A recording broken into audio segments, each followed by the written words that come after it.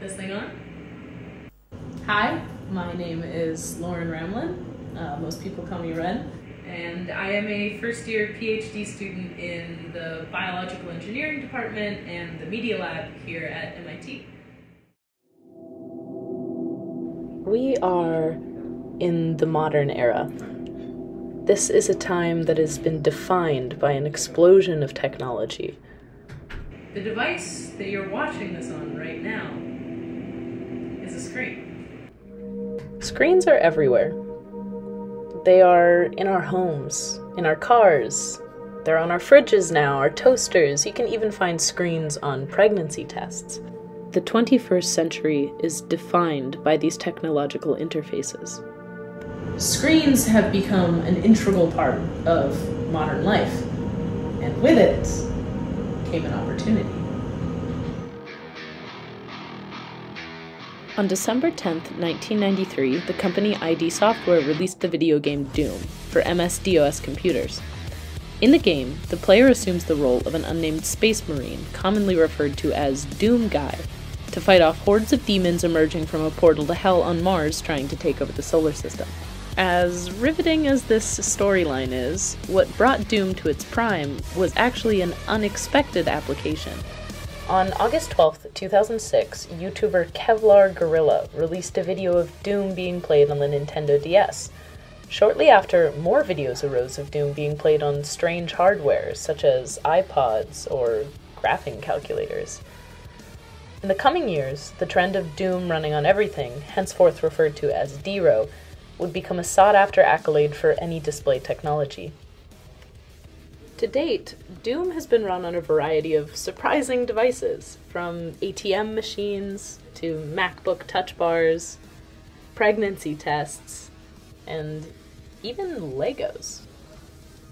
Some modders have even figured out a way to run Doom inside of Doom itself.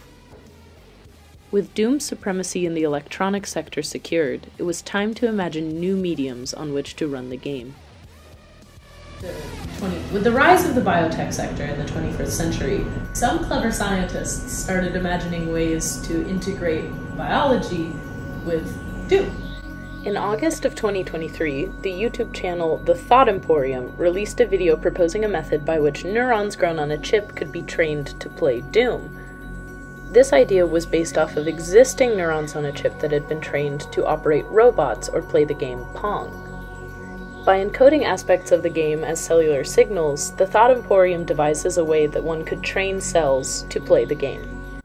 However, I argue that teaching cells to play Doom is not the same as running Doom on cells themselves. Which brings me to my final project. 1-bit pixels encoded in E. coli for the display of interactive digital media. Or, better said, they ran Doom on a cell. Inspired by the design of an E. coli digital display from the Voight Lab in 2020 and the simplicity of a binary pixel screen, the theory is that cells can be used as the pixel illuminations instead of traditional electronic lights and induced to fluoresce via a reporter. By growing engineered cells in a 1,536 well plate, cells can function as a programmable display screen. To create my system, I based it on a plasmid from the iGEM registry for standard biological parts. In this plasmid, there's a gene for green fluorescent protein, controlled by the p-lux promoter. On the same plasmid is the lux repressor gene, which is constitutively or constantly expressed. On its own, this plasmid expresses lux-R, which represses the output of GFP and stops fluorescence. In order to turn the system on, we use the molecule acyl homoserine lactone, or AHL. AHL can bind to lux-R and prevent it from repressing GFP expression, functioning as a not gate and resulting in a fluorescent signal.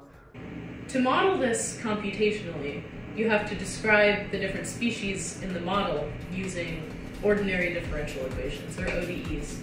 After writing out the ODEs that describe the changes in the concentration of each species over time, I can write some fancy Python code that simulates this genetic system and plots the concentrations of our molecules over time. After modeling this for a single system in Python, the next step was to combine this with Doom. To combine the genetic system with the display of Doom, I first need to take the frames of Doom and compress them down to a 32 by 48 array the same size as our microwell plate. After this, I use thresholding to determine which pixels are on and which are off in the binary display system. I then take this on-off array and use it as an input to determine which of our simulated cells receive the inducer AHL. The result is simulated cells that fluoresce in the same indices as the compressed Doom frame. Simulating this system over time, I find that it takes approximately 70 minutes to achieve peak image display and 8.3 hours total to return to the off state and then load the next frame. With this simulation, I'm able to calculate approximately how long it will take to run the entire game of Doom on cells. My final conclusion is that to run Doom on cells, it would take about 600 years. This is an amazing finding because it means that we are a small handful of generations away from the peak of human engineering. And so, with synthetic biology utopias on the horizon, we lie a mere half-millennium away from the greatest Dero feat yet, where Doom and life become one. We got it? Right. I think we got it. I'm just kidding. There's nobody here. I'm filming this on my iPad. Bye.